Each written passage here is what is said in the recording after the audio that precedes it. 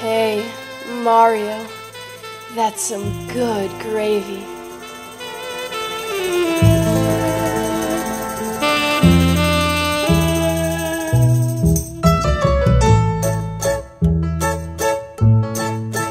When the moon hits your eye like a big meatball in the sky, that's our Mario.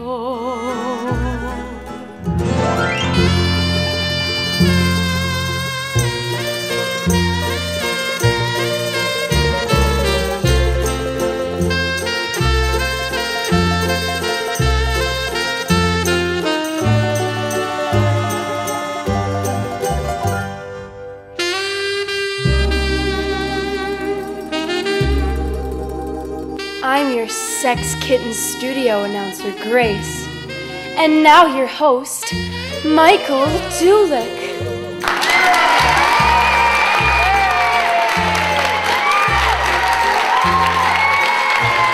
Hello everyone and welcome to the show. And now, standing nearly 7 feet tall and weighing in at... Ladies and gentlemen, the world's biggest chef, Chef Mario Manfredini. Buongiorno a tutti and buongiorno Megaluz.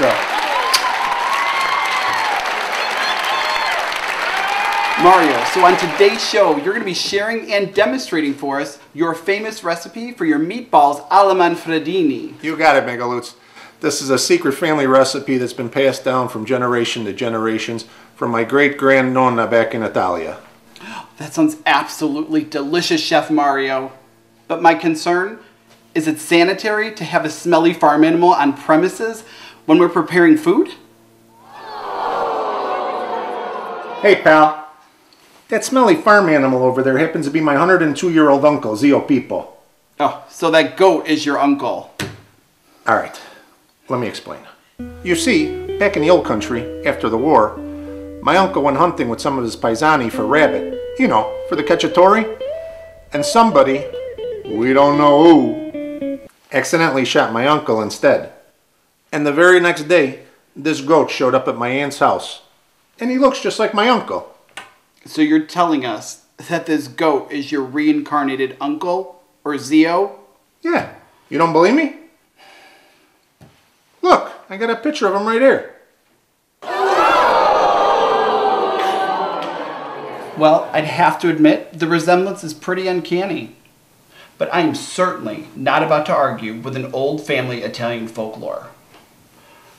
I don't want to end up sleeping with the fishies. So Chef Mario, what do you say we do some cooking? Let's tell the folks at home all the ingredients they're going to need to create your meatballs alla Manfredini. And also, on this very program, for the very first time ever, he's going to tell us his secret ingredient to what makes his meatballs so tasty. Never before has a secret ingredient been revealed to the general public. You see, way back when, my great-great-grandnonna put a curse on anyone that would reveal the secret to our meatballs. A curse? Oh, that is so cute. Yeah, but I don't believe in that stuff. So at this time, right now, I'm going to reveal what our secret ingredient is. I'm so excited. Oh my God, I got chills. And the secret ingredient is...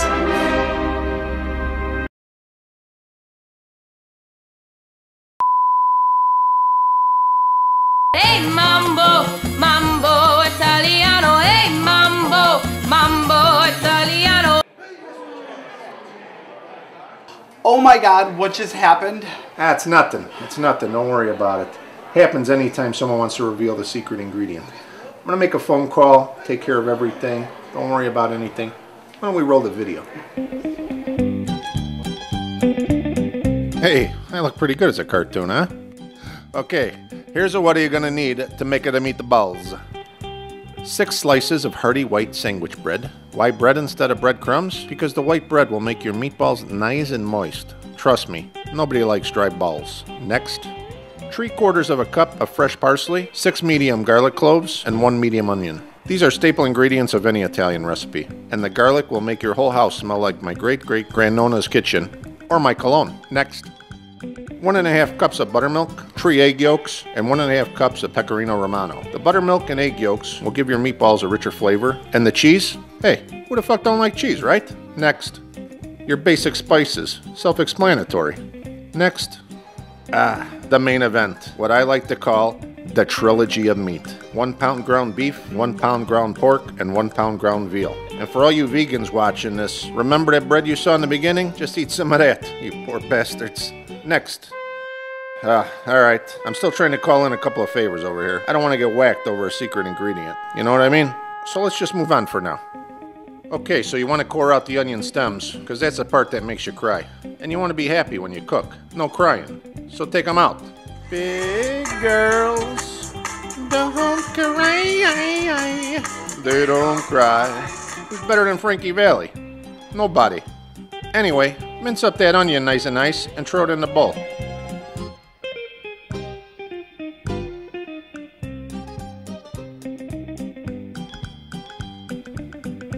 Now you want to chop up that garlic really fine, but be careful with that big sharp knife. You don't want to find a finger in your meatballs. Which reminds me of a story about my Uncle Louie, who went missing a couple years back. They found a finger and other assorted body parts in some homemade sausage. But that's a story for another time. Alright, garlic in the bowl. Now heat up that skillet, cover the pan with the extra virgin olive oil, then drop in your onions and garlic and saute. You throw in some spices and cook it all up till it's translucent, which is a big fancy word for kinda clear. And now your whole house is really starting to smell Italian. Nice. Then you drop it into a bowl and let it cool. Now slice the ends off your bread and save it for the birds tomorrow morning. Cut up your bread into cubes.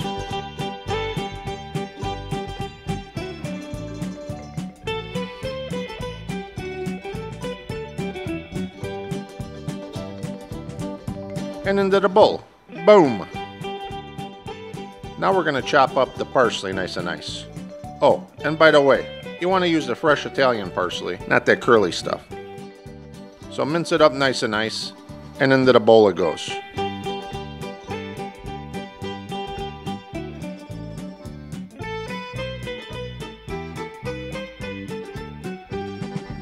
And now the formaggio in slow motion. Grind it up into a nice cheesy pile. Smell that. So now we drop in our cooled onion and garlic into the big bowl with the bread. Pour in our buttermilk, the parsley, egg yolks, throw in some more spices, and now mash it all up with a fork nice and nice into a paste. When the moon hits your eye like a big meatball in the sky. Now we throw in the trilogy of meats. And the cheese. And now the moment of truth. Okay. Yeah. Alright. Ciao, ciao. I just got the okay to reveal the secret ingredient. I'm a little scared. Nah. Don't worry about it. The secret ingredient is... prosciutto!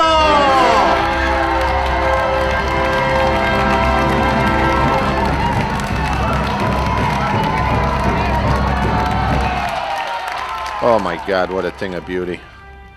Hey, I had to pull a lot of strings to reveal this secret ingredient, but nothing's too good for you, the viewer at home. And for all yous out there who think prosciutto is just Italian ham, let me tell you something, punk. Prosciutto is the undisputed king of lunch meats, and that's that. So chop it up nice and nice, and into the bowl it goes.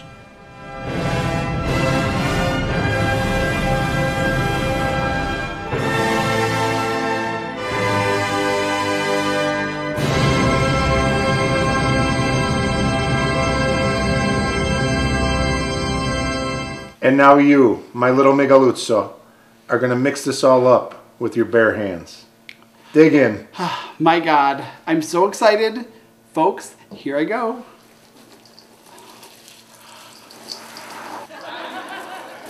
What's the matter, Mikey? I've just never had my hands on so much meat before.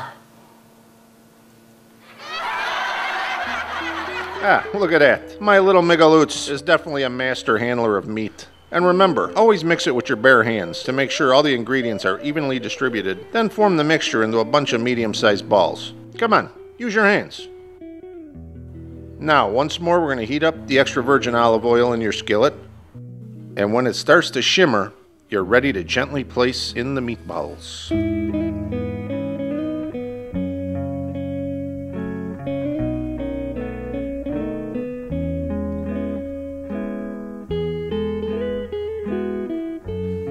And remember, you want to keep turning the meatballs on all sides so they fry up evenly. Because you definitely don't want to burn your balls. Gabish?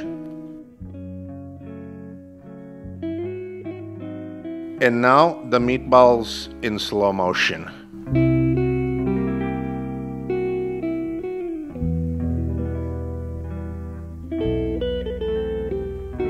You may ask, Mario, why all the jewelry when preparing the meatballs? Because in cooking, as in life, it's all about the presentation. So when the meatballs are crusty on all sides, take them out of the pan and place them on some paper towels to soak up the excess oil. And now we pour in a couple of jars of Mario's marinara into a big pot, or as we like to refer to it in the Manfredini household, liquid gold. Let it simmer on low heat, then gently drop in your meatballs and let them cook another 30 minutes.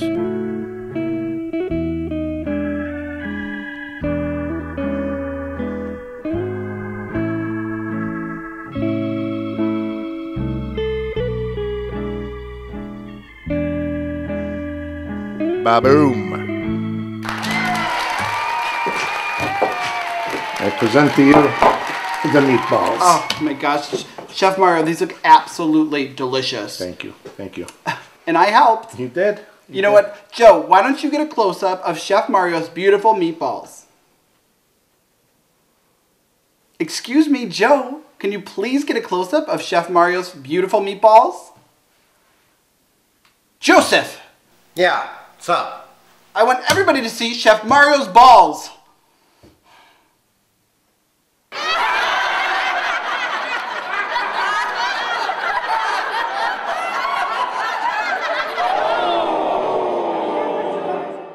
And we want to make sure that everyone at home picks up a few jars of your famous sauce because, Mario, that's some good gravy. Thanks, Migaloots.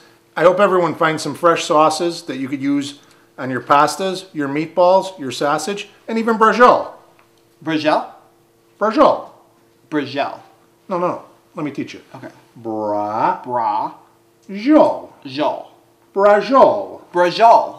That's it. You got it. Awesome. So what is brajol? You don't know what brajol is? Mm-mm. Well, Michael, actually, brajol is a giant stuffed cylinder-shaped meat. Oh, I've had that many times.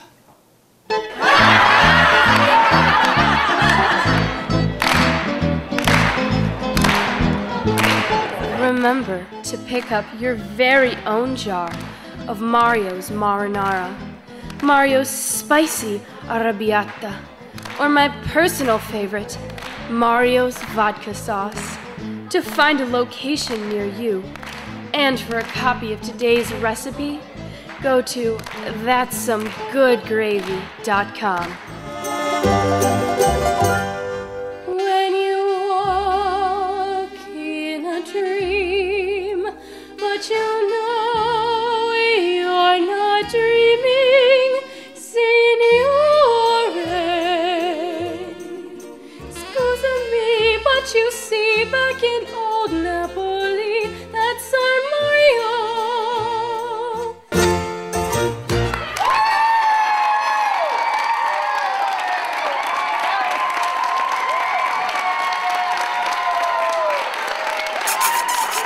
And ahead, ya drool.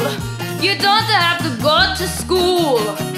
Just make it with a beat bambino. It's like a vino. Get you good looking, but you don't know it's cooking till hey mambo, mambo Italiano. Hey mambo, mambo Italiano. Oh, oh, oh, you mixed up Siciliano. It's so delicious, everybody capisce how to mambo Italiano.